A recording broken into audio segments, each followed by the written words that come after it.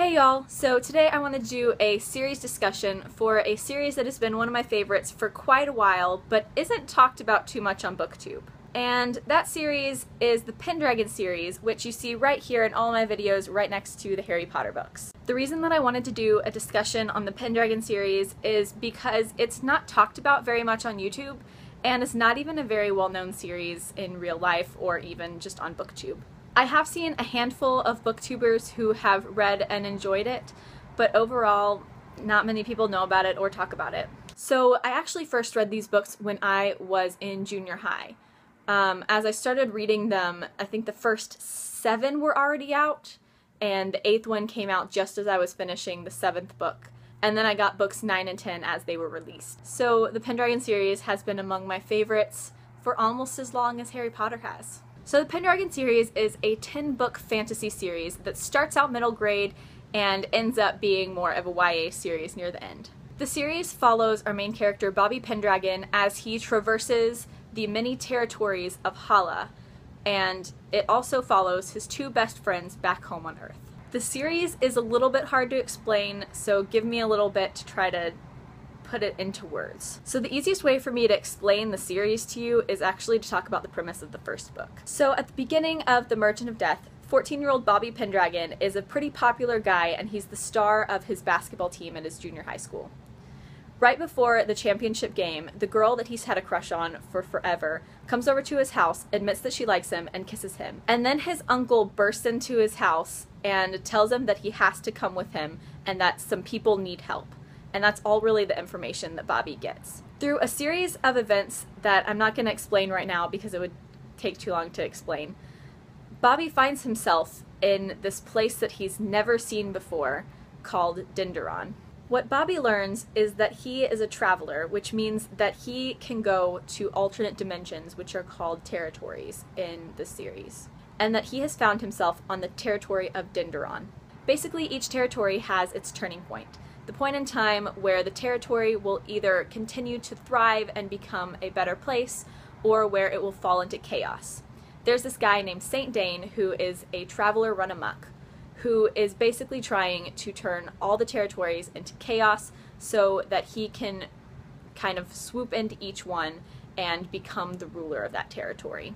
And because his Uncle Press is lead traveler, Bobby has to be right there with him as lead traveler. Now that sounds really confusing, but it's actually really well laid out in the series, and it's a lot easier to understand than I just explained it. Because I'm trying to explain it with no spoilers, and so that I don't basically explain the entire premise of the first book, so that you can get a good idea of what the series is about without knowing the entire plot of the first book. This series also has a dual narration. So part of what Bobby has to do is to write a journal chronicling everything that happens to him while he's on these territories and send it to a trusted person on his home territory. And that person is his best friend Mark. Very early on in this book, Mark also ropes in Courtney, who is Bobby's crush that I mentioned earlier in this video, and the 2 of them begin to read Bobby's journals that he sends back. So there's actually a dual narration between Bobby's journals and then the stuff that happens with Mark and Courtney. Also, our Earth is actually second Earth. There are other Earths in this series, which is really cool. So one of the best aspects of this series is the immense world building that DJ McHale does every single time that we experience a new territory. Every single territory is just so well fleshed out and so interesting, and possibly the most fun part of the series is getting to learn about all these different territories. So I'm not going to tell you what they are, even though some of them are really cool, and I really wish that I could tell you what they are and what their unique qualities are. Another of my favorite aspects about the series are the really awesome characters that DJ McHale has created. Some of my absolute favorite characters are the travelers that Bobby meets each time he goes to a new territory. In fact, my absolute favorite character of the series is actually one of the first travelers he meets, and her name is Lore, and she's just so cool. Lore's my favorite. And like I said, this series kind of starts out as a middle grade series, but by the end, it has definitely progressed into a full-blown young adult series. So we get to see Bobby in the first book when he's 14 all the way through the last book when he's like 19 or 20, and it's just a really, really awesome character arc, and I love it so much. So now I'm just going to run through the books in order, tell you what they are, and give you my rating for each one. So book number 1, which I already showed you, is The Merchant of Death, and I think I gave this one 8 out of 10 stars. I liked it, but it's definitely not my favorite in the series. Book number 2 is The Lost City of Far, which actually takes place on my favorite of all of the territories.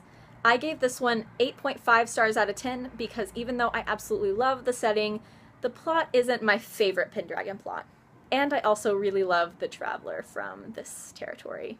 One of my faves. Book 3 is The Never War, and I gave this one 7.5 out of 10 stars. This one's definitely not my favorite in the series. I'm not as big of a fan of the setting or of the plot as I am of some of the other books. Book 4 is The Reality Bug, which takes place on another of my favorite territories. I ended up giving this one 9 out of 10 stars. Book 5 is Blackwater, which I gave 9 out of 10 stars. This has one of my favorite Pendragon plots, but it's set on one of my least favorite worlds. Book number 6 is The Rivers of Zada, which is actually my least favorite book in the series, and it takes place on the territory that I personally find the least interesting. However, it does have my favorite character in it a lot. But I ended up giving it 7.5 stars out of 10 because, like I said, the plot and the setting weren't my absolute favorite.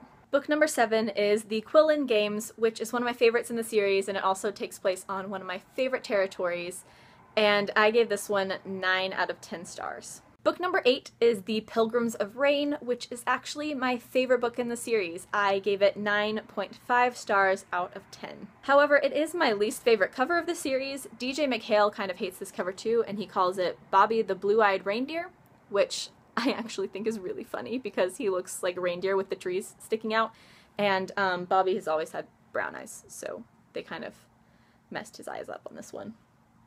But oh well, it's still my personal favorite book of the series. Also, can we just look at these two covers and please explain to me how this is the same person? Up until this book, they did a really good job keeping Bobby's appearance consistent on all of the book covers, and then this one came along. Like, that doesn't even look like the same guy. Look at those. It's not the same dude. Okay, back on topic. Book number 9 is Raven Rise, which I actually really didn't like the first time through. But however, on reread, I actually ended up liking it, and I gave it 8.5 stars out of 10. And finally, book 10 is The Soldiers of Hala, which is my second favorite book in the series. I gave this one 9.5 stars out of 10. This is another one that I actually really didn't like the first time I read it. It was actually my least favorite in the series. But again, after rereading all of the books, I really, really enjoyed this one. This was just really epic and really awesome. I don't really know what else I could tell you about the series without giving any spoilers or talking about specific territories or specific books, but I just want to emphasize how much I just love this series. It's so great. I know that I didn't give any of the books a full 10 out of 10 stars, however, this series is so, so, so good. It's just, I can't even put it into words. If I were to choose my favorite series after Harry Potter, there's a pretty good chance that it would be Pendragon. I mean, I love the Mortal Instrument series, and I love the Infernal Devices, and those would definitely be in competition for my favorite after Harry Potter.